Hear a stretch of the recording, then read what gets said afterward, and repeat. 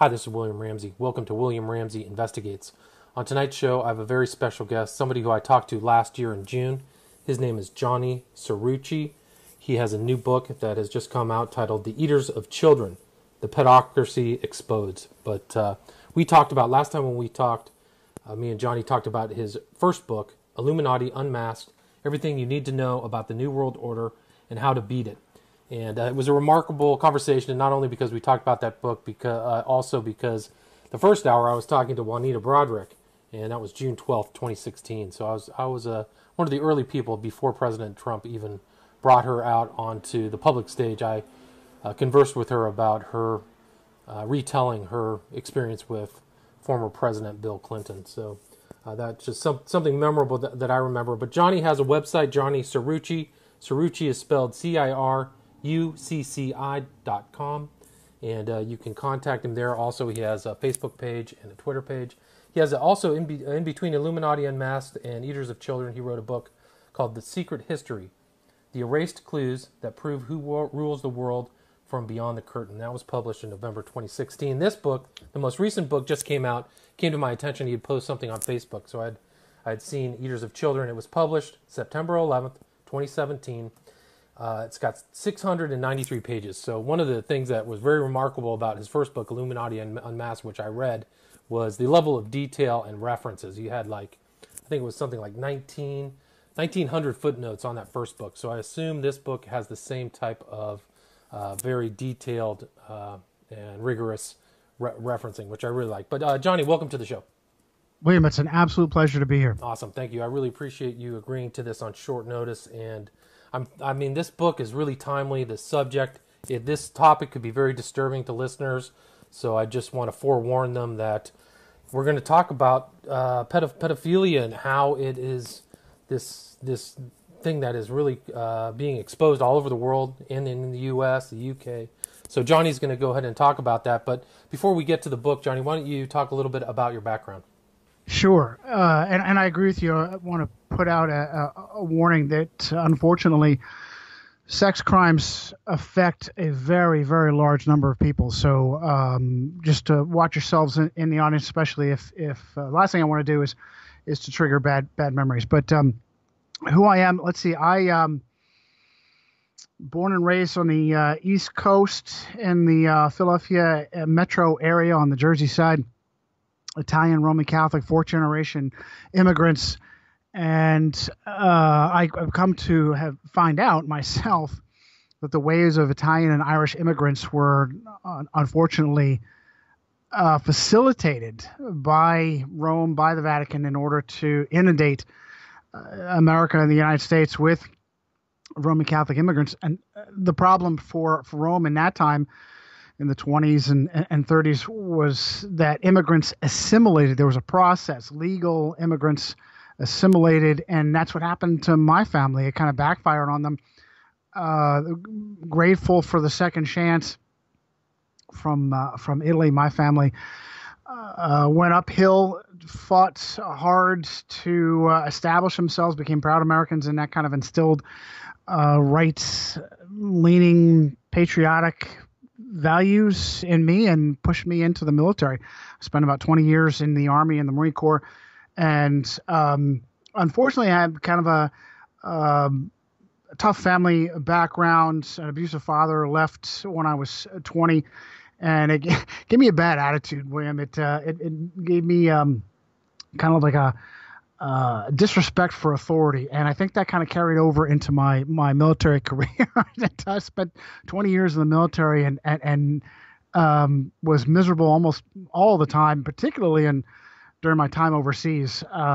It just was, I wanted so much out of it and got so little out of it. Well, so little of what I wanted. I certainly got a lot of experience and knowledge, and because my life experiences caused me to question authority, and I had strong values. When, for instance, I went to college, I wrote for the university paper, and that gave me some experience in writing, but also in backing up my strong opinion, my very strong opinions. And so that's where it began, this obsession to as somebody that's always kind of, especially in, it was a liberal public university out west, and so I was constantly fighting, constantly debating, and it taught me how to do that, how to not give my own opinion, but instead try to give facts from quote reputable sources, and that is what I think leads into what I would consider a relatively unique style. I call it the italic suspended style because sometimes my citations in the book are so long they make me nervous that they're too long. But as I was going through my military career, I shied away from quote mainstream media because it seemed to have a left-wing bent, and sort of gravitated towards right-wing but still mainstream sources: Rush Limbaugh, Mark Levin, Sean Hannity, Bill O'Reilly, all those guys. And it was okay for a couple of years, but they seemed to have their needle stuck. They seemed to say the same things over and over and over again. And it was the advent of the Obama presidency, with his shady background, that no one in that arena questioned, that really started to tick me off and get embittered with these sources of information. What broke me from it all was the supposed killing of Osama bin Laden in 2011. Not only was the official story ludicrous and changed repeatedly, but I also had military sources that admitted that the official story was false, was untrue. I mean, here you have the most valuable intelligence assets in the entire so-called war on terror, and SEAL Team 6 was ordered to shoot him on sight and dump him in the ocean. Come on, really? So that was what pushed me off into what we know as so-called alternative media. And I found the same situation in alternative media. But before I hit that point, and I was still in college, I had a unique religious experience. I became a born-again Christian. I went to a local church there in college, and changed me strongly from a non-practicing Catholic to a pretty passionate born-again Christian. So that's my bias, and fit very well. I felt like I had come home because it fit my values, and I was like, well, this is where I always wanted to be. And so back into my transition to media sources, as I started to look into alternative media, I had a similar situation. It seemed like folks in alternative media were saying the same things. They were giving me a little bit more truth than mainstreams, but they weren't giving me the whole truth. It was like just giving me symptoms here and there. I was listening to alternative media, came across a guy who started giving names, places, and dates in regards to the Vatican's involvement in history, politics, military, everything. And me being, back up, when I was also writing columns for my university paper, I started to blog too. And so all that time, from the 90s on to 2004, to 2010, all the way up to I'm constantly writing and researching, but not doing it seriously, not just kind of like dabbling in it.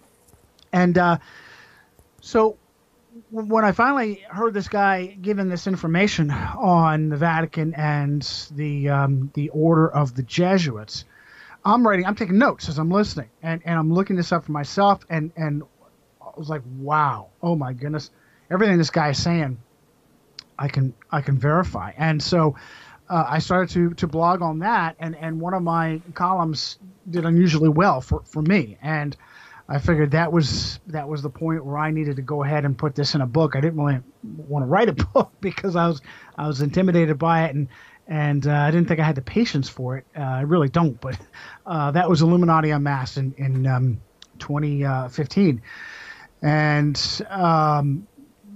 then the next year I wanted to do kind of explain what I call the Jesuit world order, the matrix of web of lies that have been created. It was my intent to do that as instead what I ended up doing was the historical background to Illuminati Unmasked, which was secret history, is all the history that went into Illuminati Unmasked looked at in detail. And then it was really with the advent of the Trump-Clinton campaign and so-called Pizzagate, that the stuff that was child sex slave trafficking, I was aware of it, but had not really focused on it to do deep research.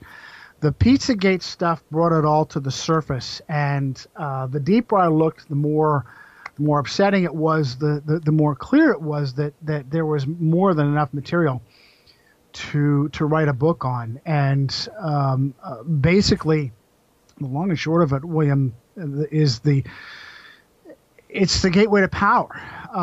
It is the elite who are controlled, the 1% who control power everywhere, from the CIA to Hollywood to London, are I call them Luciferians, really, really evil people that they ensure the loyalty of their followers, by getting them to commit the most heinous acts you can think of, which is the rape, torture, and ritual slaughter of the innocent, children, animals, anything, infants, toddlers.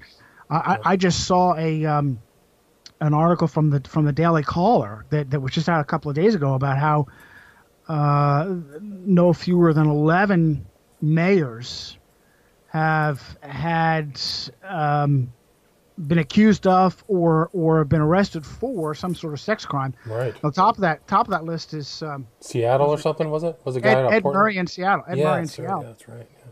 But and more people are coming out. It's almost like Cosby or something, where everybody said, "Well, I was a victim too. I was a victim too." And that's how big is Seattle? The top 10 or top 20 cities in the country. Absolutely, and that's just the tip of the iceberg, brother. It's just the tip of the iceberg. So Giuliani, go ahead. No, I was just going to say, no, let's go. When you wrote your book, you kind of went back into the beginnings of history and kind of covered some of these other cases, because I see the Phrygian Freedom, the first Orgy Island. I mean, maybe we can start at the beginning because this kind of behavior is recorded in the Old Testament, where they're, throwing children to ball, and these weird sex cults are taking place outside of Israel. So, this guy, and even Crowley, and I know a lot about Crowley, reference a lot of these child sex and child sacrifice type things, So. Absolutely. And that's why, because it's so ancient, almost timeless, I do discuss a little bit, or try to explain it in spiritual terms, even though not everybody reaches a Christian explanation of spiritual terms. Most people who consider themselves religious do agree in the basic concepts of a bad entity that most people call the devil, and a good entity that most people reference as God. So I think that's a fair place for me to explain why this appears to be so timeless and so all-encompassing. I go all the way back to Babylon and really Greek. Rome. Rome, Greek. I think one of the Roman emperors was involved in pedophilia. The one that preceded Little Boot, Caligula. Little Boot Caligula. Absolutely, good for you. I was going to give for instance the Greek Titan Cronus supposedly castrated his own father Uranus and married his sister. Gotcha. And through his father's genitalia in the ocean, and I think that's the oh my goodness, I have that later. That is the let's see, that what came out, the Furies came out of the froth. Yeah. So and then Tiberius is the emperor who was so diseased and consumed with lust that he retreated. He was actually too overboard as a Roman emperor and retreated to the island of Capri. Capri, that's right. And there he had victims, children brought to him for his sexual gratification, to rape them, to torture them. And then he would chuck them off a cliff when he was done, or make them kill them too, right? Absolutely. In sports or whatever, any perverse thing that he could think of, he did, and he brought Caligula into this, and as a result, Caligula ended up the way he did. And the rumor is Caligula killed Tiberius, right, or suffocated him with a pillow. That is an unproven rumor, at least from historical sources. But what isn't a rumor is that Caligula was deeply in love with his own sister, Drusilla, and had sex with all three of his sisters.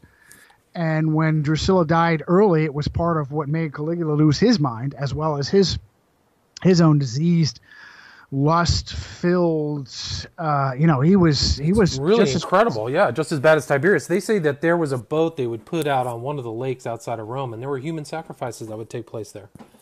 Absolutely. And so this is part of why, when I say exposes across history, why is it so consistent that people in power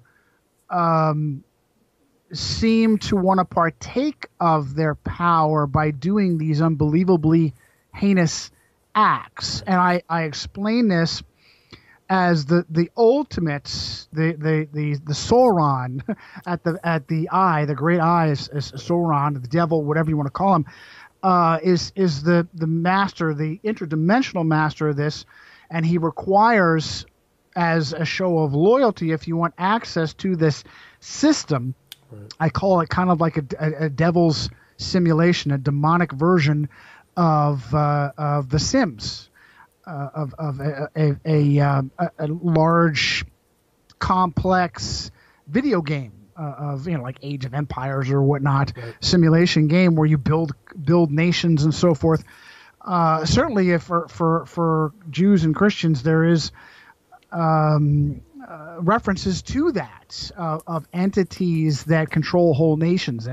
That's particularly found in Daniel. But I explain this as this is kind of like a parasitic simulation over top of what I, as a Christian, call God's creation, and it requires the loyalty for power. And I use this as an example in my book, how the devil takes Jesus to a high mountain and tempts him with all the kingdoms. That's because at that point, that was his sword. He controlled all the money, the power, the kingdoms, and he requires that, as far as I'm concerned, to this very day. If you want to partake in power, you have to show your loyalty. The ultimate selfishness is to turn off your humanity to abuse children. As a matter of fact, one of the examples of mayors, let's see, I pull it up here. One of the examples of mayors who was accused of a crime was accused of assaulting a toddler that was 4 years old. Wow. This is the recent stories? Yeah, let me see here. That's Where was incredible. that? Shoot. Yeah, it's really sick how often you come across. Here it is. It was former Ohio Mayor Richard Keenan, a Democrat, listen to this, a Democrat, the only time I have ever seen a sex offender given a life sentence. He served 10 years and will soon be eligible for parole. Richard Keenan assaulted a 4-year-old. And this is actually very, very common. Infants and toddlers. You think, okay, so everybody has these unguarded moments when you might find a young teenager appealing in some way. No, man. These people go after children so young they have not even matured. There is nothing sexual in the slightest bit about these small children, and that's who they go after to rape, torture, abuse, and ritually slaughter. And it just proves that there is something else going on, yeah, something like demonic. Yeah. Well, do you know two of Senator Schumer's guys? It was one guy's name was Schwartz, and then the other is the guy all caught up with Huma Abedin's husband, Weiner, right? They were both pedophiles. I mean, they both had child porn and everything, man. Like, this I got is news recent. for you, man. Yeah. When you see something like Lauren Coleman from the Bigfoot community sent me a report on Ted Cruz. Ted Cruz tweeted something pornographic and immediately came back, oh, that wasn't me, that was a staffer. Right. Yeah, when you see this stuff about so-and-so's staffer is a pedophile or obsessed with pornography, that is the tip of the iceberg. Right. The That's reality is, like, why are people surrounding themselves with people like that? oh, right? because that's what they are. Right. That's birds what of a feather, they are. right? Yeah. Birds of a feather. All the way to the top. You are not granted access. Donald Trump has been sued by a woman who said when she was 13 years old, he raped her on Jeffrey Epstein's Orgy Island, which is, his version of Capri. Right. It is. I mean, that building there that's on the Orgy Island, it has an occult design. It's blue and gold. It has, like, weird statues on top of it. It is their own religion, and it is the same timeless religion that goes all the way back. It's the ancient religion. And Epstein's a very strange character. He came out of nothing. He used to be a school teacher. Right. He was a school teacher, and all of a sudden he got plugged into stocks and Wall Street. It was the Wexler family, the billionaire family, other people. And he's probably a Mossad agent and all that stuff. Here's why. Because they love to use Jews as patsies. That's why he was enabled. He's no big stock guy. No, way. He's a total front. Yeah, he is the middleman for us. If there's any focus at all on this issue, that's who we see. We don't see anybody higher than him. Never. Now, and have you ever heard the story of Ghislaine Maxwell? Like Robert Maxwell. Same thing. Same thing. She's got Jewish roots too. Oh, yeah, but Robert Maxwell was just a criminal, Mossad. I mean, the Mossad probably killed him. But the interesting thing is that this is like the intelligence, but there's also something else because Maxwell himself was a rake too. He had all kinds of prostitutes. Whenever you see, and I cover that in depth in the book, whenever you see this military intelligence connection, for instance, the Wonderland Club is a pornographic European-based child porn, kitty porn. That was a huge bust, right? Well, that's what the media said. A huge bust. That like 140 different police agencies. You know how many kids they rescued? One. Wow, that's nothing. One. And when as far as the big net that came in, trailer park trash and school janitors and no one of substance whatsoever. Right. The Wonderland Club was using KGB encryption codes in order to facilitate. And you know what the buy-in for the club was? No. 10,000 images of kiddie porn. Wow, that's 10,000. You imagine how plugged in you have to be to an illegal activity to collate 10,000 illegal images. It is completely systemic. It rises all the way to the top. Key people are thoroughly controlled. Cops, judges, prosecutors. It's like a blackmail thing. When was the Wonderland? When was that whole bust? I don't remember exactly the dates of that. Is it the 90s? I mean, it was a while back, right? Wasn't it the very beginning of the internet? I don't remember. I'm showing the bust was in 2001, which means the club was running for decades before that. Right. Like it was message boards and all that stuff. 13 countries, 180 men, led by British officers, 104 arrests. They rescued 2 children, and one of them was actually only rescued one. Suspects included. This was from the Daily. The Observer. It wasn't even colored by covered by the Mail or the Guardian, by the Observer. Suspects included the usual collection of outsiders, unemployed loners in UK bedsits. I don't know what a bedsit is. A father and son in a U.S. trailer park. Come on, really? Wow. Really? That's crazy. Where was the bust? Was it in Europe? Supposedly it took place simultaneously in 1998 across, 13 countries, and 104, like I said, 13 countries, 104 arrests, 107 homes, and nobody bigger than someone out of a trailer park trash. Yeah, that's crazy. Come on, really? Meanwhile, let's see. The head... You've got people running the CIA and MI6 deeply involved with this stuff. You've got, how many times have we come across the so-called rent boy scandals? Right. Whether it was in the 80s for the Reagan Bush, right, or decades across the UK. Decades across. Oh yeah, tons. Was it Jerry Spence or whatever? What was his name? The guy from Spence. He met an untimely death. Yeah. I think he was it was ABC or CBS. He was actually a Vietnam War reporter. He got involved in the drug trade, and he was having serious parties. Yeah, it was interesting. There was a Sean Hannity was in a conversation of a guy who was involved with the Spence Rent Boy cover-up. He was an older reporter, and Craig Spence, not Gary Spence. Sorry, Gary Spence was an attorney. Sorry about that. No. See, you kidding me? I can't recall all the stuff I looked up myself. So Spence was listening to these parties. He was having like generals and CIA officers, and see if I can get a list of people. Newscasters, yeah. Oh, absolutely. See if I can get a list. Where do I have? Oh, William Casey. William Roman Catholic Casey, CIA director. He had a party. Ted Koppel. William Sapphire. That's what I was going to say. So it was Ted Koppel was talking to Hannity this year.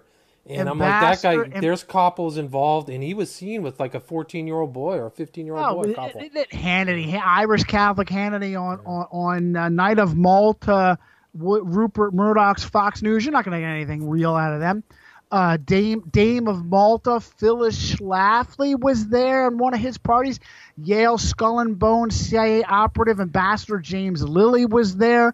Homosexuals, extreme deviant, Commandant of the Marine Corps Alfred M. Gray, went to Spence parties. And the problem for poor Spence is Mr. Craig Spence was that he tried to do the CIA's trick without the CIA's knowledge, which was to film people in blackmailable instances. It was a one-way mirror or whatever, two-way mirror. Yeah, and so unfortunately for him, he kind of got depressed pretty quickly. Yeah, so he just wanted to commit suicide. Yeah. He just wasn't to a up to hotel it. room. Yeah. It was ABC that he worked for as a correspondent, blowing a lot of smoke for the Vietnam War. Yeah. Here's the thing. This is from David McGowan. One of the White House tours occurred just after Spence stopped by a Nightline studio to see his friend Ted Koppel. So he's friends with Spence, Ted Koppel. Spence reportedly introduced Koppel to a 15-year-old boy, whom Koppel later claimed Spence had introduced as his son. Koppel, though, had been a close friend for over 20 years and surely knew that Spence did not have a teenage son. Yeah, and that's why you should... Not you, and everybody in the audience should always be wary.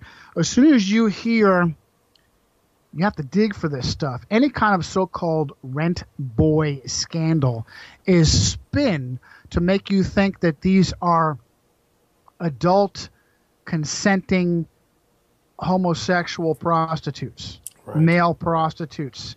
And by the way, male prostitutes almost always service other men. Very rarely is it that they have they're gigolos or whatever. Right. Well, then there's Barney Frank, right? Barney Frank ran a male prostitution thing with his lover, right? He had it right out of his his apartment, his home there, and he said in Congress, "Don't ever bust me because I've got names," or said something like that. Like he threatened to divulge which of these, congressmen were involved.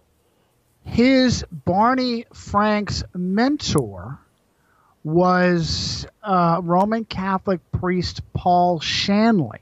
Oh my God! Paul Shanley was one of the serial rapists that led into the Boston Spotlight scandal controversy. The movie, there. Spotlight movie, right?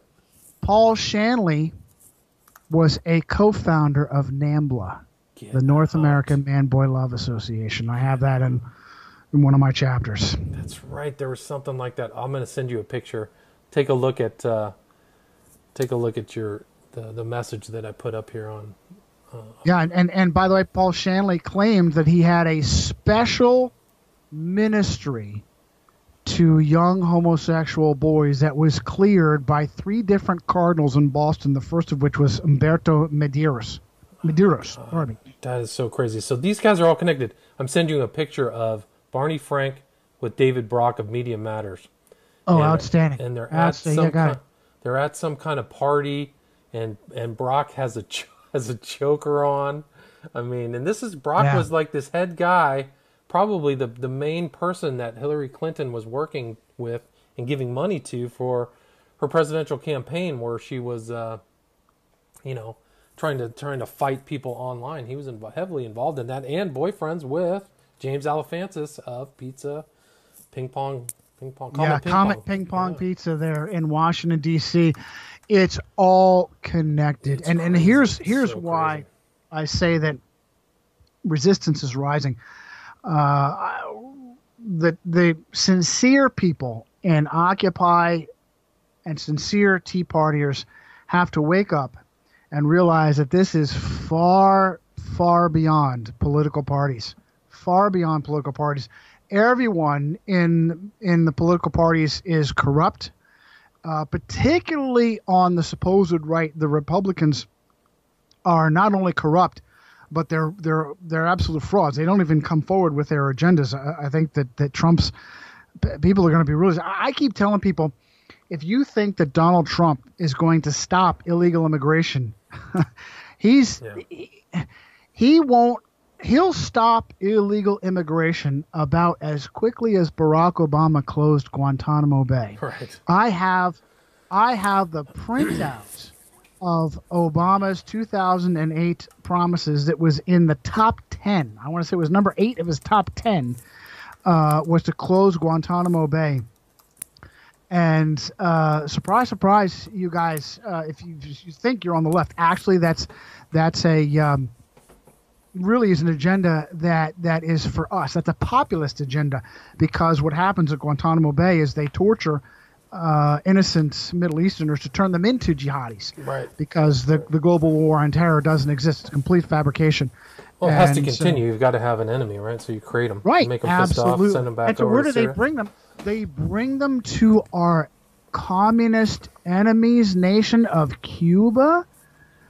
And we have a base there. And how is that possible? Because Cuba has been run by the Castro family, which are devout Roman Catholics, Jesuit trained. And that is who is behind the war on terror. Where did the Castros go to school? Do you know? Did they go to school in Cuba?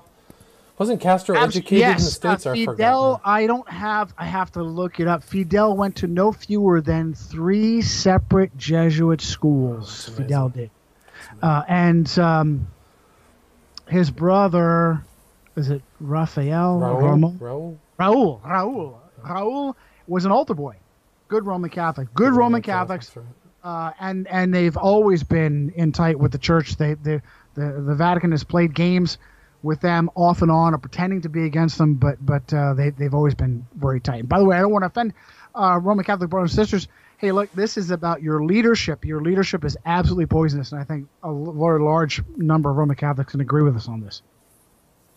Well, that's interesting. I mean, that's another kind of focal point for this whole child pedocracy is the Catholic Church all over the world. I mean, if you look under the stones of even what was the guy from Germany? Wasn't he the guy who was involved in tons of cover-ups? It was Ratzinger? Ratzinger, yeah. The Pope Benedict, Yeah. absolutely, whom his own brother was a serial child rapist, See, I didn't whom know he that. covered for. And Joseph Ratzinger, member of the Nazi Youth, who was from, I think he was the Cardinal of Bavaria, the He was from Jesuit stronghold. southern Germany. The Jesuit stronghold of Bavaria, the same place that Adam Weishaupt is from. Ingolstadt, right? And Ingolstadt University, Jesuit University, that there and now today modern Munich, has always been a Jesuit stronghold. And Ratzinger controlled the Congregation for the Doctrine of the Faith, which is what the renamed Inquisition has become. Right. But wasn't he involved? I vaguely remember reading that he was one of the people who moved the pedophile priests from from country to country. So they move them out of Ireland and send them to Spain and then move them around. Does that ring true to you? Every single one, every cardinal, every bishop has played this game, and it tells the public, particularly Roman Catholics. I think what was disgusting, and I through 700 pages, 800 pages if you're including the 1,080 citations and footnotes. I chronicle again and again and again, rather than as soon as a pedophile priest becomes known to his hierarchy, rather than immediately put their foot down and hammer this priest, turn him into the police, pull him out of circulation, get him prosecuted, put in prison, they do the exact opposite. They enable the priest. They cover for the priest. They move the priest to new pastures and put this monster where he can prey upon unsuspecting children and families. And the sickest part about all that, William, are the Roman Catholic families that when they find their little girl or little boy has been raped by a priest, they take it to the church leadership. Right, so they go right back to the problem. And it goes and replays again and again. Right. And I mean, that was the whole shocker about Spotlight, is when the reporters went to the lawyer and found out that he had settled multiple, tons of cases with all of these abused kids and their families. It was like, what? So you guys have already come back to the church and settled this? Nothing's come public? That was one of the big the propaganda of that movie, the reason why that movie was allowed to be made is the lie that the Boston Globe does its job. It absolutely does not. Neither does any major paper. But it still is an excellent movie to elucidate the control that the Vatican has.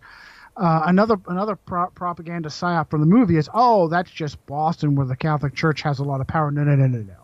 That's everywhere. Everywhere, right. Everywhere. Well, an interesting thing is there was that big debate between Trump and Hillary Clinton, and there was the Cardinal of New York was there with his, all the pomp and all the outfit and everything like that. But that dude is involved in all kinds of pedophile suits. So I forgot what his name was. Do you remember Dolan. that? Dolan, yeah. So That's actually the Al Smith annual dinner. Yes, thank you. Very good. The Al Smith dinner is Herbert Hoover, Al Smith presidential campaign. Al Smith was a governor, he was a Catholic devout too, Roman right? Catholic. Yeah. Excuse me? Yeah, he was a Roman Catholic. Devout Roman Catholic, governor of New York, yet another governor of New York, who also ran for president against Hoover and lost. And what came of that is the Al Smith dinner. It's an annual dinner, but it also gets a lot of coverage during presidential years, where all of the frauds in politics go to the Pope of America, which is the Cardinal of New York, the Archbishop of New York, and make him laugh. Right. And everything comes down, and they're supposed to mock themselves and each other and make the Cardinal of New York laugh, which it happens. Look up images. Of course, these images are highly copyrighted, Getty, all over it. You're not allowed to share these images. But you could do an internet surf and look up the Al Smith dinner and see every single prominent name through history from the 50s on through today. You will be shocked to see the number of people who hammed it up in front of the Cardinal of New York to make him laugh. Right. Yeah. In July 2013, documents made public during bankruptcy proceedings showed that Cardinal Dolan had sought permission to move $75 million in church funds to protect the assets from victims of clerical abuse. Incredible. Well, not only that, but here's one for you. In a letter to the Vatican requesting permission to move the funds, Dolan wrote that by transferring these assets to the trust, I foresee an improved protection for these funds from any legal claim or liability. So he knew exactly what he was doing. Not only that, but many of these cardinals are themselves pedophiles, are just covered for. Another cardinal of New York, Spellman, was outed by Detective Rothstein as a pedophile. Gotcha. The cardinals and bishops are very, very covered for. They're not allowed.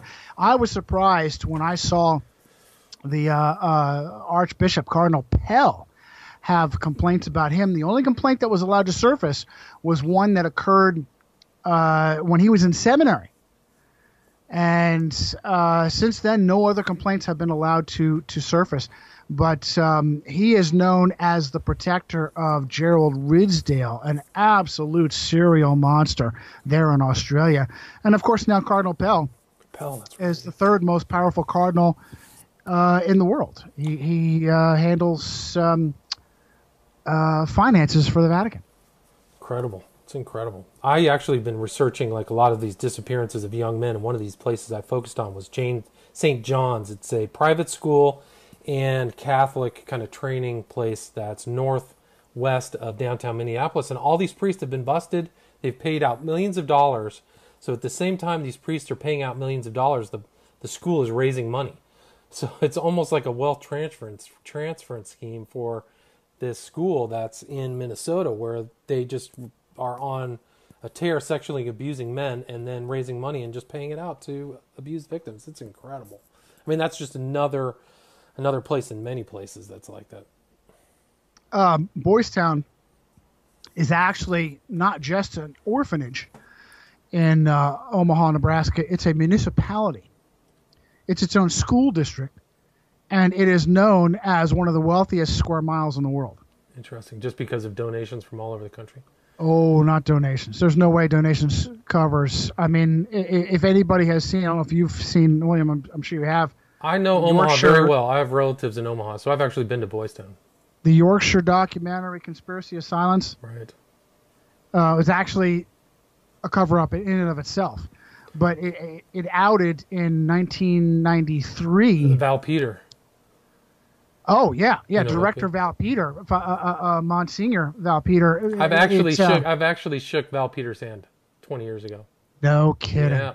And his brother. In that documentary admitted that the orphanage alone was raking in $5 million in so-called donations. It had a $34 million chest. More chest savings account. 34 of 30. And that was in $1993. And by the way, as far as I'm concerned, that documentary was an absolute cover-up. For instance, let me get the details. Well, Boys Town is perceived in that city, in Omaha, as this very clean, very upstanding way to reform boys. Charles Manson stayed in Boys Town. So he did for 2 weeks. Yeah, it didn't work out for him, but he must have experienced. He was actually recruited there by a Roman Catholic priest from a young man's prison, from a juvenile detention center. He was recruited by a priest into Boys Town, and apparently, whatever it was they had in mind to do to him, he didn't like it very much, and he skipped within 2 weeks. And I have a whole chapter dedicated to it. It's a fascinating story, but yeah. I mean, Boys Town, on the surface, all these things have this public front that these are all benign, well-meaning things, and then you look behind the curtain, it's just incredible what goes on, what people get away with, Anything else you want to cover regarding, some of the Catholic involvement in this pedocracy, or, do you want to... There were some other things in your book, like Charles McQuaid out of Ireland, and these other kind of interesting, the patron saint of NAMBLA we could talk about? Yeah, absolutely, and we'll touch on Manson a little bit because he was actually recruited there. He was recruited to Boys Town let's see if I can pull up a detail or two, by a Roman Catholic priest that who was the chaplain of a supposed public juvenile detention center. Manson was also raised in an orphanage controlled by the Knights at Gibault, Gibault. Never heard of that. Yeah. Another Roman, not surprised. Another Roman Catholic. The Knights of Columbus at Gibault, Gotcha. that was part of his experiences as a juvenile. And what is really crazy is it was a public court that put him there. Interesting. It was a public court that put him in a Roman Catholic orphanage. And then he was at the Plainfield Juvenile Correction Facility for boys in Indiana. And that's where a Roman Catholic priest, if I can see if I grab his name real quick, Father Powers, came across him at the Plainfield Juvenile Correction Facility and recruited him for Boys Town. He had something in mind, I'm sure. Interesting. That Charles Manson didn't like very much. And after a very short stay, he basically escaped. And later on would be involved in this supposed cult.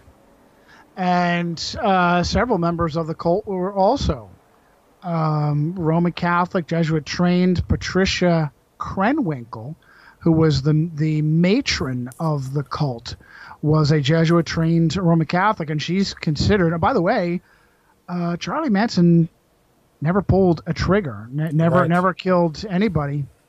That's true. The most well-known of the victims, Abigail Folger, Wojciech Frykowski, Stephen Parent. Of course, the most well-known was actress Sharon Tate, the pregnant girlfriend of Roman Polanski. Roman Polanski also has been I was going to say accused, not accused.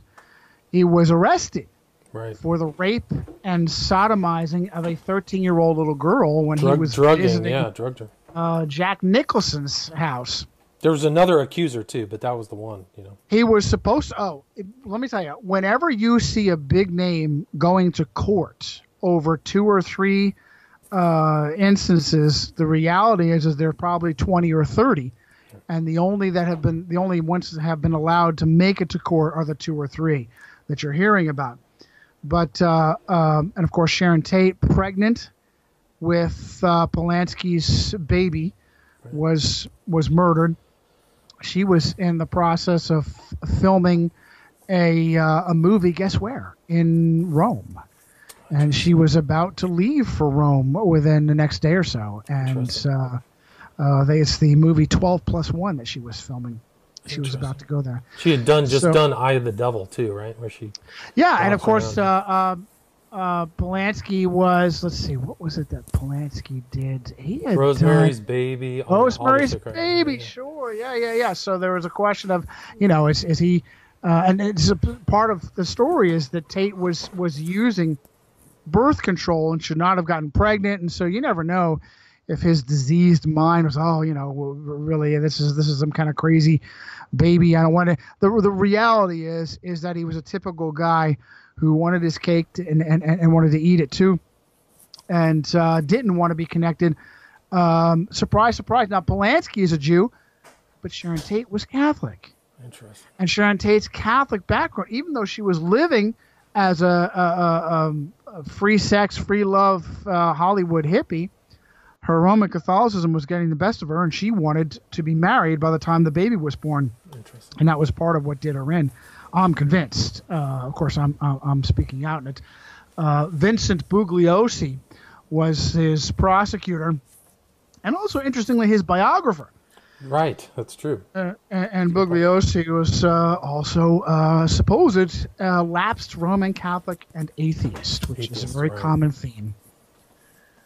And And I was trying to tech before we had a technical difficulty. I was trying to explain to you how the connections there in Omaha of how Boys Town has been completely rewritten to be a scandal that's centered on the Franklin Federal Credit Union and Lawrence King.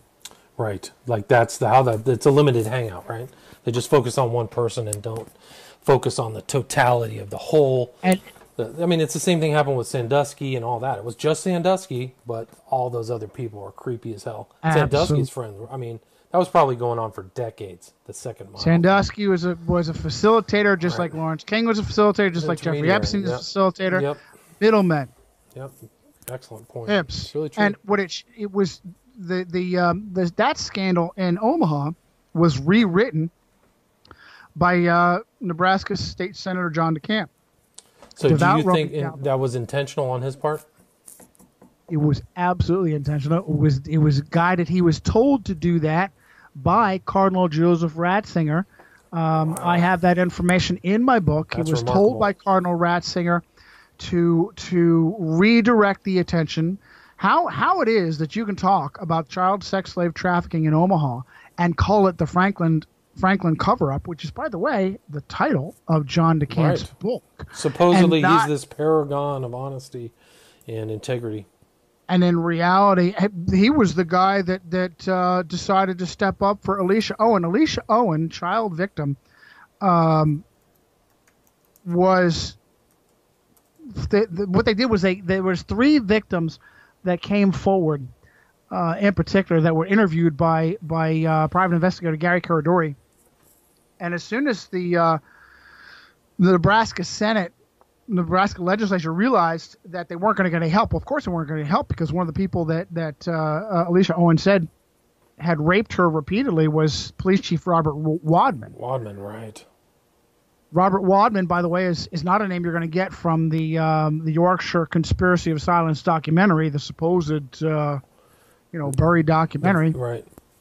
And Robert Wadman, Alicia Owen said that he impregnated her on one of these parties where he had raped her.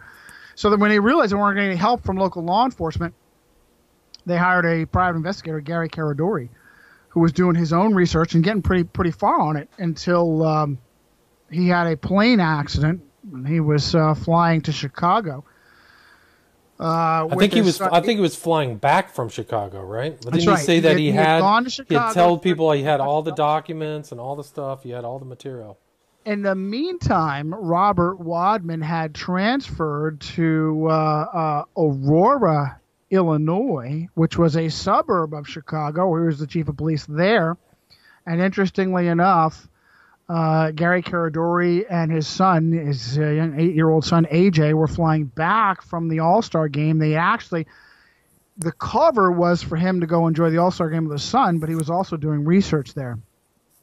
And on his way back, that's when his plane exploded and fell very conveniently into the jurisdiction of Robert Wadman. Yeah, incredible. And so that was part of what happened. The FBI, the Federal Bureau of Investigation, that I call the Federal Bureau of Obfuscation, one of the biggest criminal cartels in the world, period, founded by Roman Catholic Charles Joseph Bonaparte, great grandnephew of Napoleon Bonaparte. The number of Catholic directors are insane, right up to James Comey, the guy who claims there's nothing wrong with Hillary's email. Right. There's no intent. There's no intent. John Podesta, he doesn't want anybody to look at John Podesta's emails. Doesn't want anybody to look at Hillary Clinton's emails.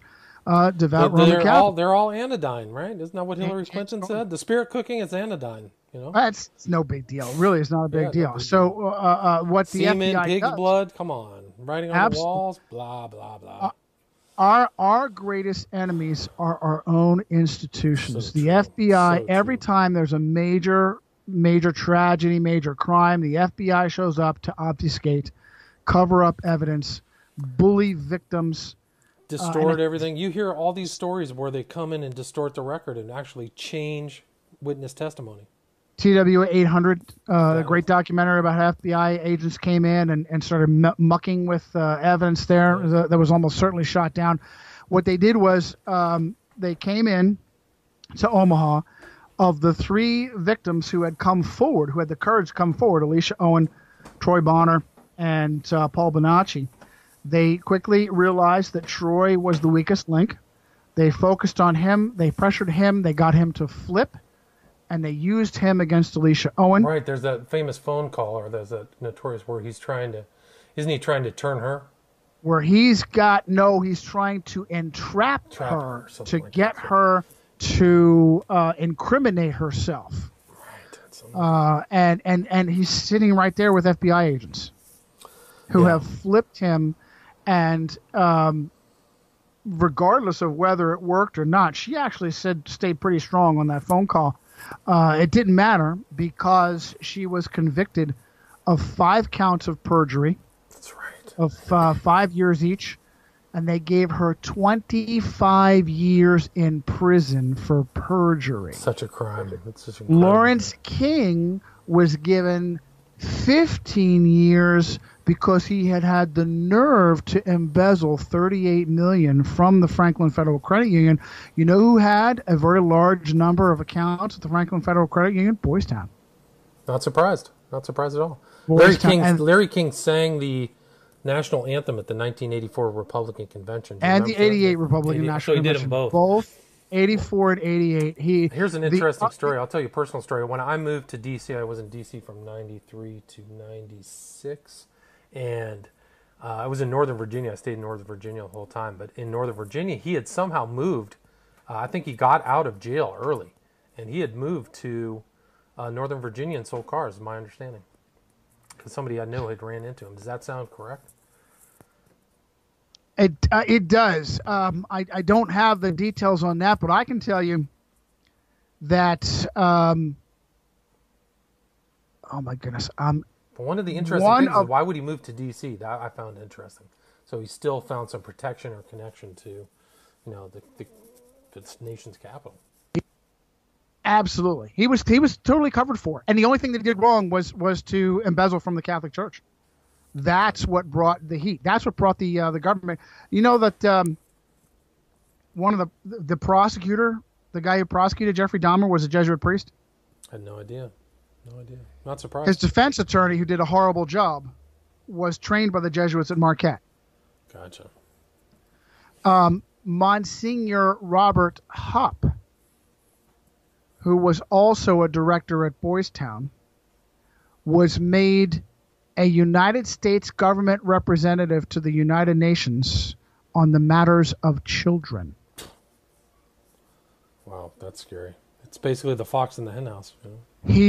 It is that outrageous that they take these monsters and put them in the very positions where they do the most harm, or they mock us the most. Well, that's interesting because that came up in the whole Pizzagate research, is that some of these attorneys that are overseeing were actually involved or friends with a lot of these guys in these Instagram pictures.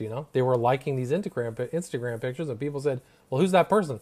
It's the freaking federal prosecutor for the Southern District of Maryland or D.C. It's incredible. There were a couple people like that. Like, how did you get in? And one of the people, I think there was an attorney who owned Beast Pizza with the pedophile sign, turned out to be an attorney,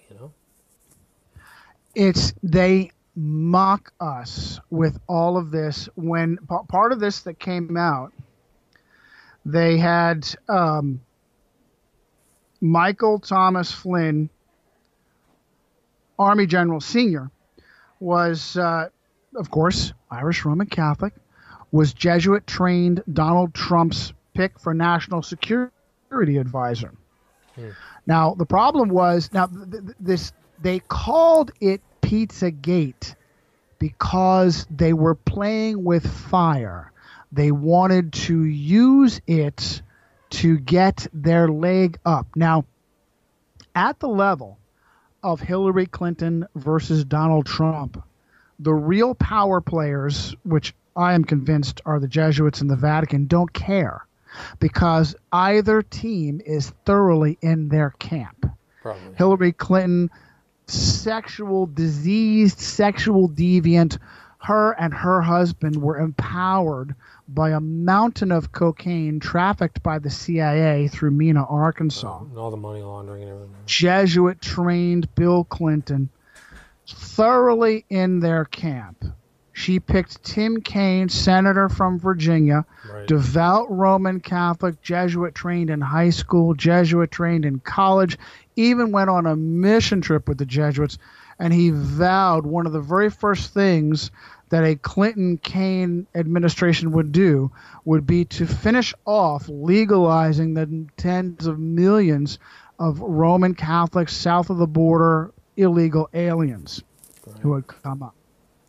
On the other side, you have Donald John Trump, trained by the Jesuits for 2 years at Fordham. They realized he was going to be very useful to them, and so they transferred to where they have control of a public university, University of Pennsylvania.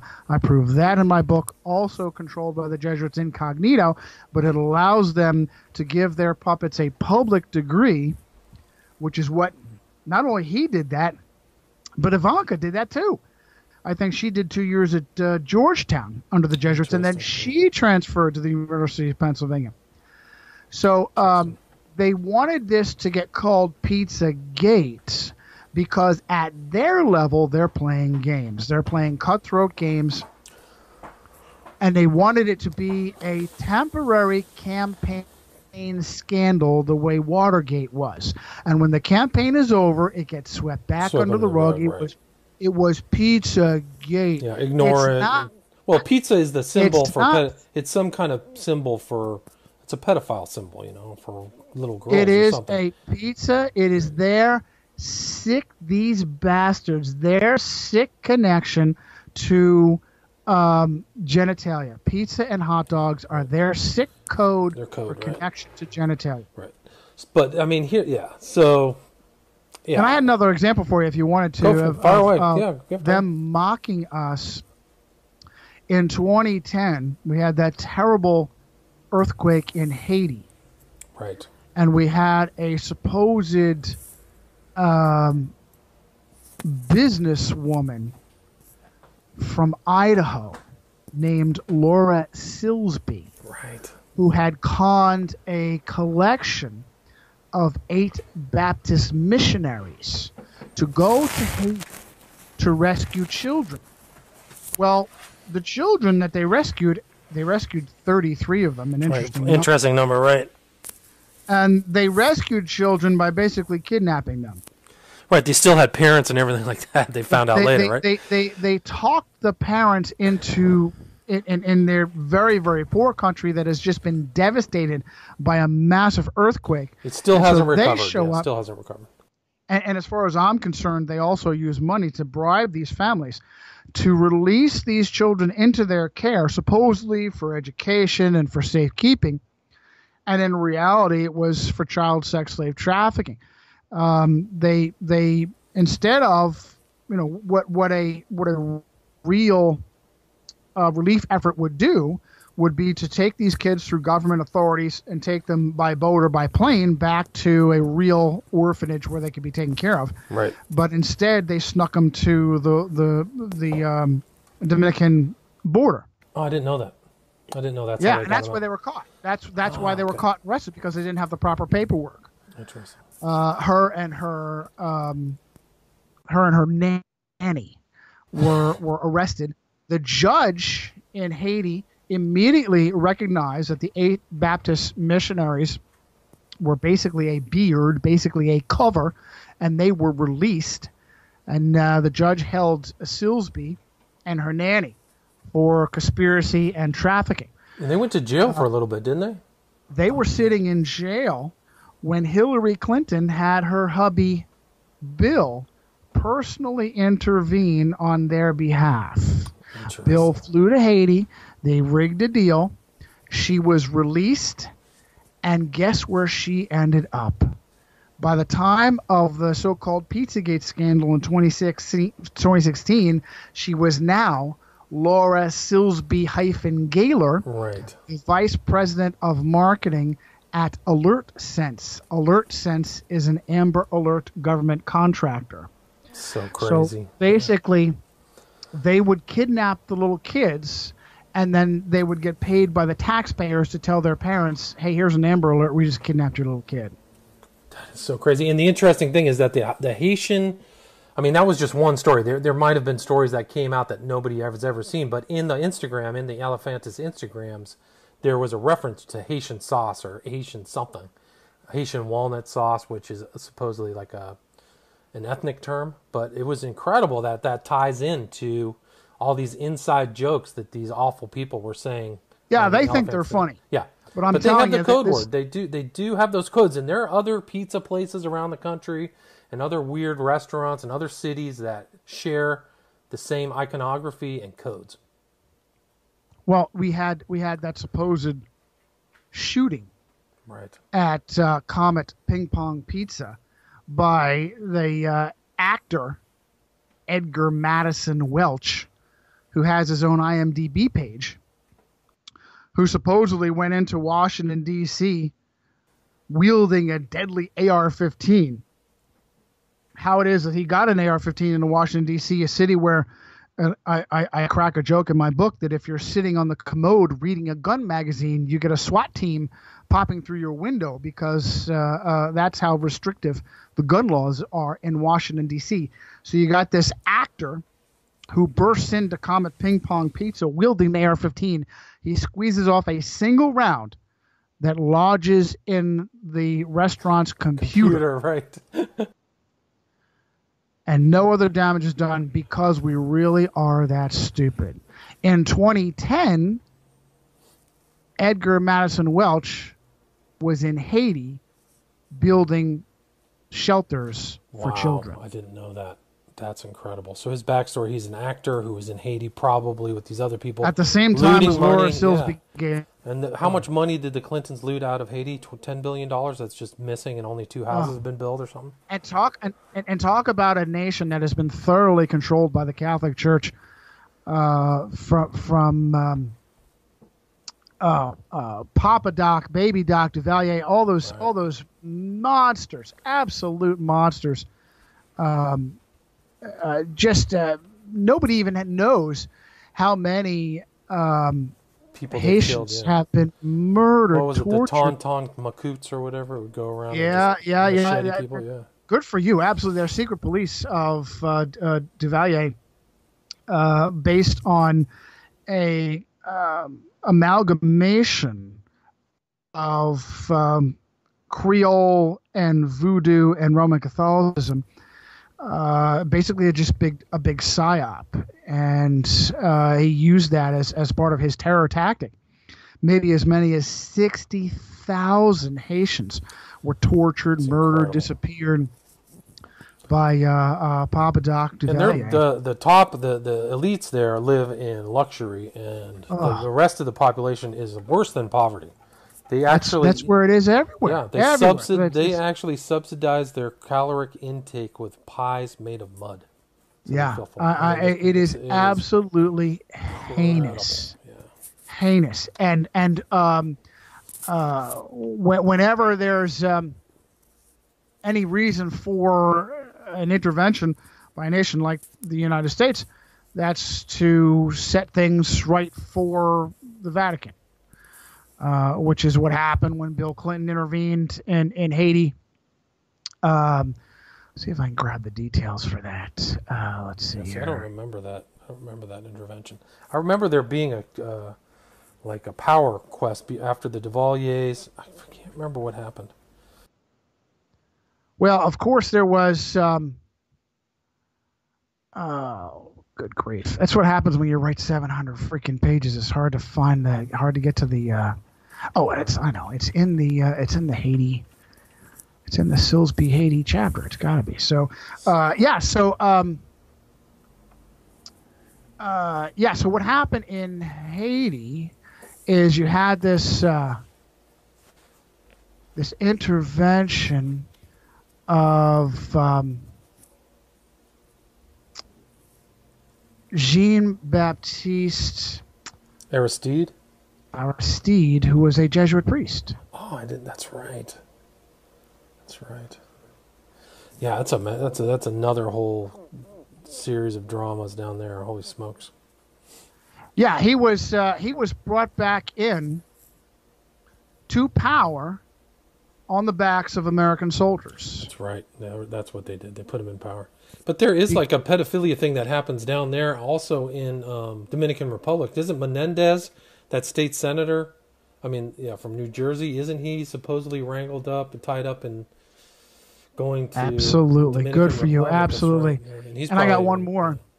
There was an Army major who was there in Haiti to help install Jean-Baptiste Aristide, and his name was Michael Thomas Flynn. Get out. The general? Michael Thomas Flynn was a major who was personally involved in placing Jesuit priest Aristide back into power. Fascinating. And he would later become the supposed disgraced NSA because his son was playing the Pizzagate game a little too seriously, Right. and being controversial and tweeting things out, drawing Probably too didn't much help attention. him, yeah. You don't rock the boat, guys. Come on. Absolutely. This is just a game. We're playing it a little bit, and you're taking it too seriously, so you're going to have to step down. And I have a clip. I have an audio clip, and I reference it. I cite it in my book where Jake Tapper of CNN. Whose favorite restaurant is Comet Ping Pong, right? Or isn't that his wife's favorite restaurant? Jennifer Tapper's favorite place to bring the kids is Comet Ping Pong Pizza. That's in an article by the Washingtonian. That's right. And her favorite place, her favorite date night place, was Buck's Camping and Fishing. Right, which is also owned by James Alefantis. There's a kind of an infamous pedophile documentary, the name of which I can't remember, but in that documentary, the pedophiles refer to each other as bucks. It's like an inside term. And there's that. Yeah. So I well mean, done. A comet is like a relationship that heats up and flames out. You know, so it's a short-term personal relationship, and then ping pong has all kinds of weird sexual terminology. You know, it's a sexual term, ping pong. There was also a reference. All sexually charged. Yes, there was also a reference in one of the many remakes.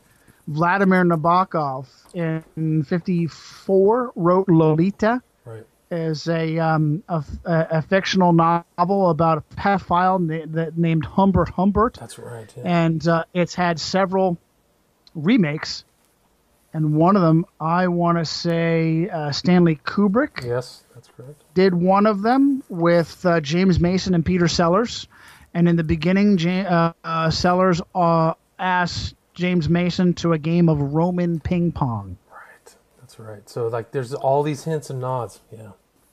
And you only get them if you're if you're part of the in crowd. Oh, we have the pedophilia symbolism, like the triangle within a triangle, right, that I show in my book is actually printed on sheriff's badges, deputy badges. It's amazing. Have you ever seen the one? What is it? Baldwin, where there's a commercial.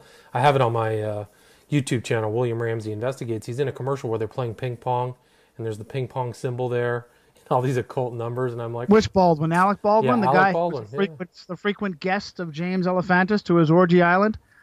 Really? So yeah, Baldwin was Alec involved. Baldwin's on the guest list. Oh yeah.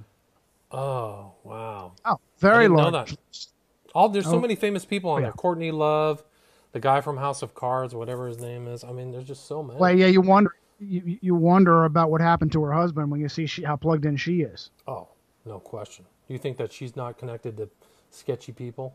Very often. I mean, you have who benefits from the death of Kurt Cobain if you're married to him, right? Absolutely. And she rode him. She rode that very effectively. Got where she wanted to go. You have a lot of these. Fully into the occult. You should see the daughter's Instagram account. It's incredible. It's almost like a favor from the Godfather of for this satanic Godfather. You go and you get a favor. I'm absolutely convinced that Jackie Kennedy did that with John the 23rd. Really? And when was he murdered? 63? Was it November 11th? November 22nd. 22nd. And 63, right? Yeah, correct. Yeah. And it was a year prior in '62 that she had a personal audience with John the 23rd. And I'm absolutely convinced that that was part of the impetus where she had complained to John the 23rd about Jack's embarrassing adulteries. Yeah. And that was just the final impetus. They had more than enough reason to do him in. They really... There was conspiracies around that guy. He made enemies with everybody. I mean, he should I have think seen the it worst coming, thing the worst thing he ever did was to threaten to smash the CIA into 1,000 parts and scatter it to the winds. Right. Because the CIA is organized crime. No period. Question, yeah. The CIA is organized crime everywhere. And if you take out what I call the Catholic Intelligence Agency, I've got a Catholic Herald News column where they sheepishly admit there are so many Catholics at the agency that they call it Catholics in Action. So if you threaten the CIA and then you make yourself really, really vulnerable with this terrible behavior, I mean, you had they felt that they had him blackmailed with sex slaves like Marilyn Monroe, and he didn't care. He was going to have his cake and eat it too. He was gonna run around with his pants down and then try to be his own president at the same time. You couldn't have a more dangerous, volatile combination.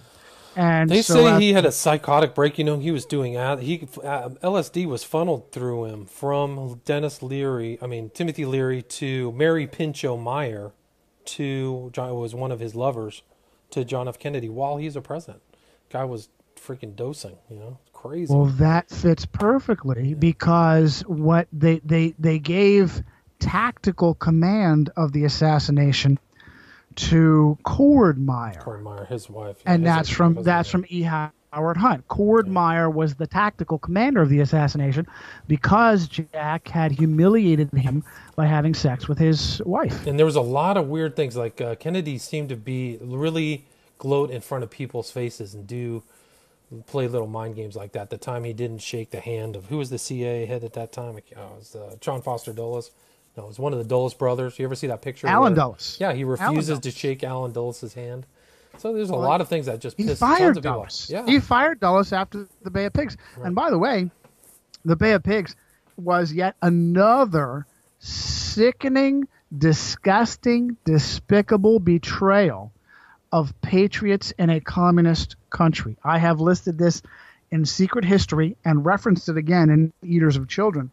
How the CIA, the Catholics in Action, played this unbelievably traitorous game of trying to get patriots in oppressed communist nations to revolt, to out themselves so that they could step back and let the power of that communist nation, which is controlled by the Catholic Church, crush those patriots. They did it at least 3 times that I have chronicled. That's interesting. In Hungary, in Czechoslovakia, and at the Bay of Pigs. Each and every time, unbelievable traitors at the CIA and MI6 put dramatic effort into getting good patriots in those nations to rise up and revolt under the promise of help from the West. And as soon as they do, those traitors turn their backs and turn them over to those communist nations where they can therefore be crushed. And it was absolutely planned. The Bay of Pigs was not a scandal, not an accident, not an aberration. It was absolutely planned treason from the beginning. And I believe that Jack Kennedy was in the dark about it. He one of the reasons why he fired Allen Dulles. Well, that's the last thing you're going to do. Oh, Allen Dulles, the Episcopalian Allen Dulles, with his brother, Secretary of State John Foster Dulles, both good Episcopalians. That's why John Foster Dulles, his son Avery, became a Jesuit priest later to climb to be one of the most powerful Jesuit cardinals in the United States and therefore in the world, Avery Dulles. Episcopalians, yeah, that's why he's a powerful Jesuit priest. I've never heard of Avery Dulles. That's interesting. Oh, huge power player, and that's why you haven't heard of. You never heard of a name like Jean-Pierre de Smet, Desmet. Also, one of the most powerful men in the world in the 1800s, was the king of the Western United States. He was the handler of Albert Pike, who helped create Masonry, yeah. Morals and Dogma. Freemasonry, the KKK, Mormonism, all of that. It's incredible. I'm sorry, Pierre Jean, not Jean-Pierre. Pierre Jean. Peter John. Pierre Jean de Smet, another invisible power player. Trying to recall the name of the Leonard Neal was the Jesuit priest who was at the bedside of George Washington on his death. Interesting. Father Leonard Neal, Jesuit priest. The White House is named after Jesuit Andrew White, who gave the property to the government, not based on its color. It's named after, it's on Capitol Hill, which is named after Capitoline Hill, one of the 7 hills of Rome. That's why capitals of government all over the world are called capitals, because it traces back to Rome. As a matter of fact, it wasn't known as Washington, D.C. It was known as Little Rome on the Tiber, and later Little Rome on the Potomac, and then later Washington, D.C. Amazing history, yeah. Buried, absolutely buried. The architect, Pierre Charles L'Enfant, Right. devout Roman Catholic and Freemason.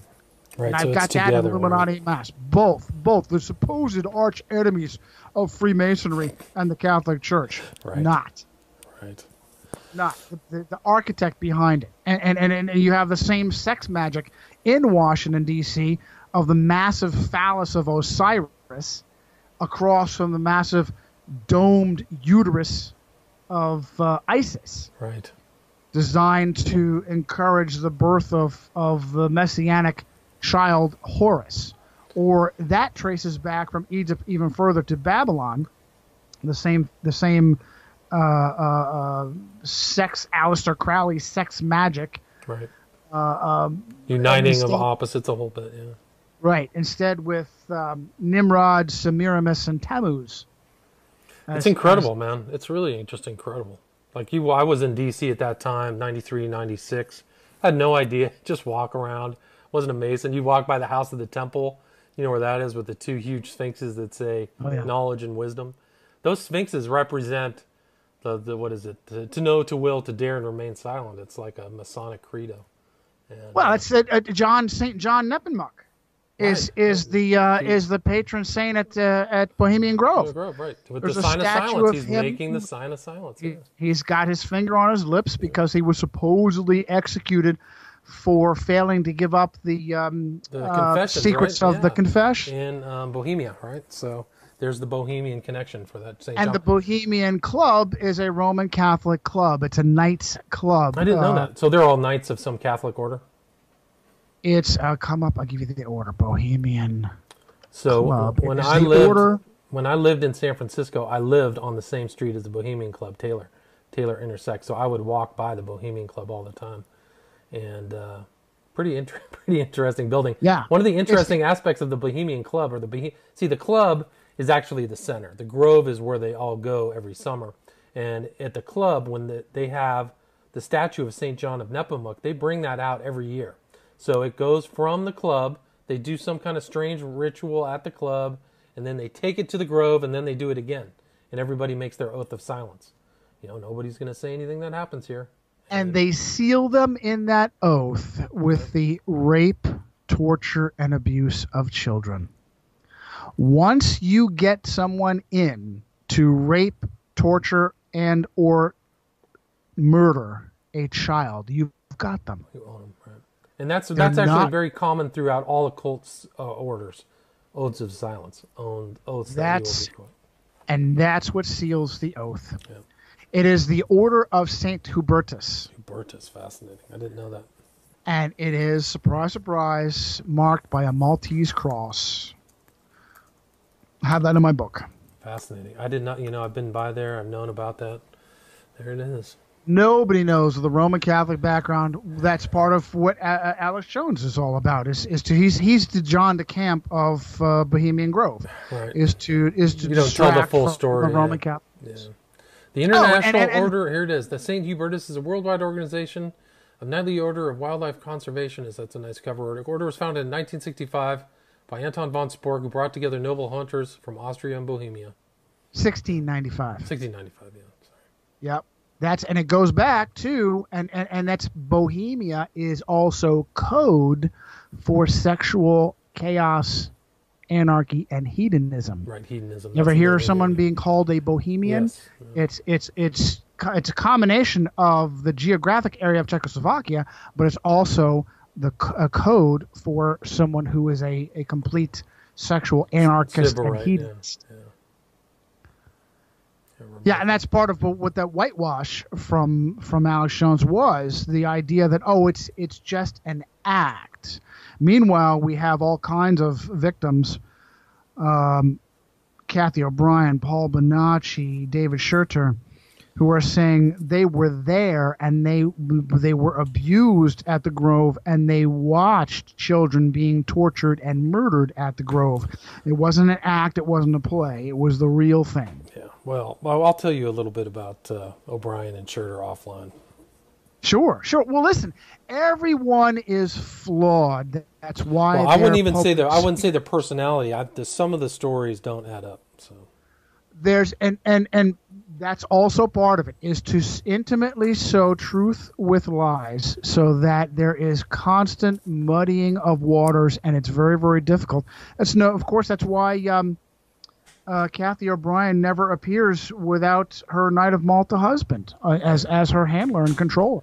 She may not even realize that she's being handled and controlled. Well, she may not. That's an excellent point. She may not. But Ed Opperman did an interview with her, and to answer certain questions, she had to ask him, like, what's the answer? Like, she didn't actually have it's all controlled. And by the way, I'm kind of disappointed that Ed won't talk about these subjects either. He stops well short of where I take all the way through to the end, which is Rome and the Vatican and the Jesuits. I think Ed understands that, and he may be hedging himself as a way of protecting himself. And, you never know. And that's. I don't know. It's not why I do what I'm doing. I'm nobody. I'm just an author. I'm just a speaker.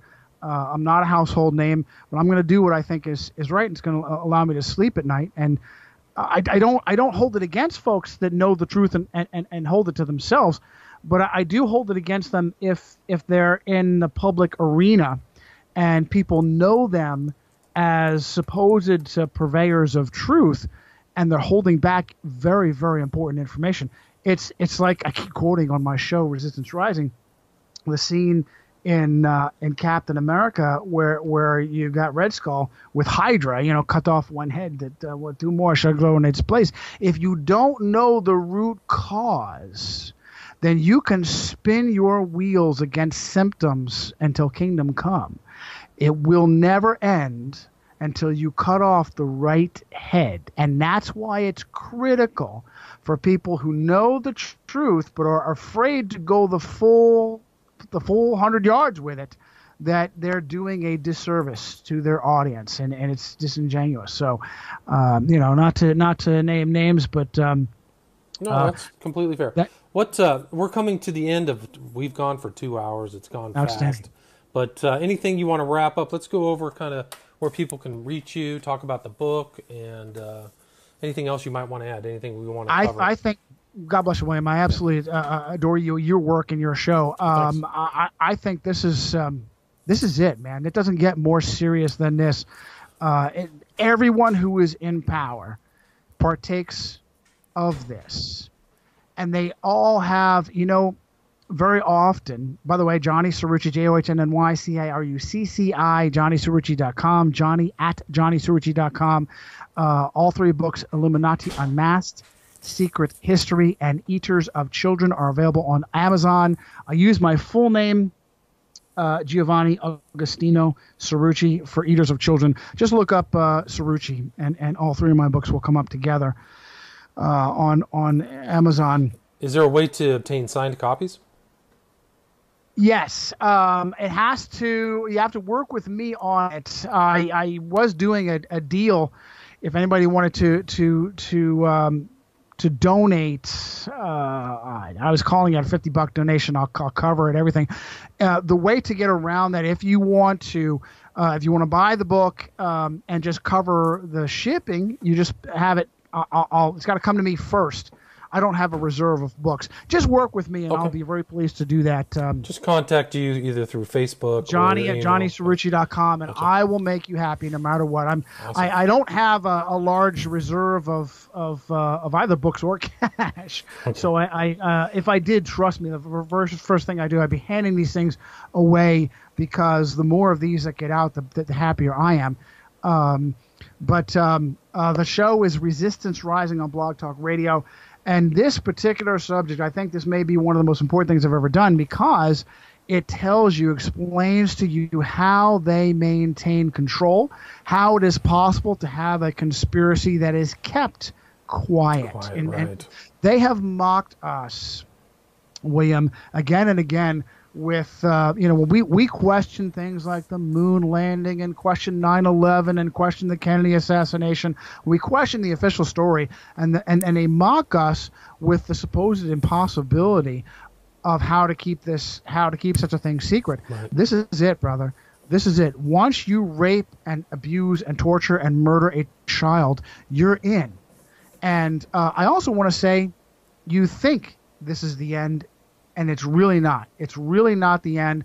There's always the possibility for you to make things right. It may cost you, but what is it not worth it? There are a very, very large number of people who have been pulled into this evil, evil system, that hate themselves, that hate that they thought they were doing what was best for them, and it really turned out to be a horrible nightmare. And I want to encourage them, as long as you draw breath, it's not over. There's always an opportunity to make things right, and the people who are going to do the most damage to this system are already on the inside. And that's my effort. That's my goal, is to call out to people who feel that they don't have a way out, and to encourage them to find the courage, to face the music, to face their past, and to be able to make things right. Awesome. And I really feel surely that it's going to happen. There's a reason why the past 2 or 3 years have been the most amazing. As insider information has come out, the elites have done everything they can to muddy the waters, as we said earlier, Yep. to try and dilute this. It cracks in the dike, Yep, fingers it's in true. the dam. They cannot stop it. Can't stop it. No, it's true. I mean, those Podesta emails were incredible. There was a real insight into the pedophilia that you're talking about, the sex magic, weird blood rituals. I mean, it was amazing. And it's just the tip of the That's iceberg. it. That's the stuff that he President- just casually let loose. I mean, imagine what's going on behind the scenes. The President of the United States, Donald John Trump, is a partaker. He would not have made it into office. Had Hillary Clinton made it into office, she equally is both a sexual deviant and serial criminal. They're all in it. That's how you have access to power. And the other thing I want to say is, there's always a choice. There's always a choice. Many of the people who are partakers in what I call the devil simulation, the pedocracy, are themselves victims. They even as a victim, you have a choice. You can either allow yourself to be warped by what happened to you, so that you flip it and you all of a sudden become someone who is an abuser, or you can take your experiences and use that to fight with. And it's amazing, this dichotomy, even within victims. I think Michael Jackson is an excellent example. Someone who clearly was scarred by childhood experiences, almost absolutely guaranteed to have been a victim of child sexual assault. The confusion over his personal identity was a symptom of that. The addiction, the surgical addiction, was a symptom of that. And instead of taking his personal experiences and using them to fight back against the system, he allowed himself to be brought into the system and abused children at where is Neverland Ranch. All of these, Peter Pan, Neverland, Alice in Wonderland, these authors, J.M. Barrie, they're all pedophiles, dude. Yeah. They're all pedophiles. Disney. Why is it that Disney has so many different examples of pornographic allusions in their cartoons? Media would mock it and make fun. Say, "Oh, see that? Here's another cartoonist that was just trying to get back at his company because he didn't get the bonus he was looking for." Not even remotely accurate. It goes all the way to the top. Walt Disney himself was a pedophile deviant who was a member of the Jacques de Molay Boys Club as a child, and the purpose of planting these images in these cartoons is to sexualize our children, is to plant these subliminal suggestions so that your children can be the next round of victims. It's incredible. It's really incredible. All right, Johnny, I appreciate you taking the couple hours to explain the book. I feel like we just kind of didn't cover more than a quarter of all the information in there. It's a long book. I know that you're a very detailed researcher, so anybody who purchases it will definitely get their money's worth. So I really appreciate it. Again, Johnny Ciarucci. The title of the book is Eaters of Children, The Pedocracy Exposed. How Access to Power is Granted Through the Rape, Torture, and Ritualistic Slaughter of the Innocent by Johnny Ciarucci. Available on Amazon.com. Thank you.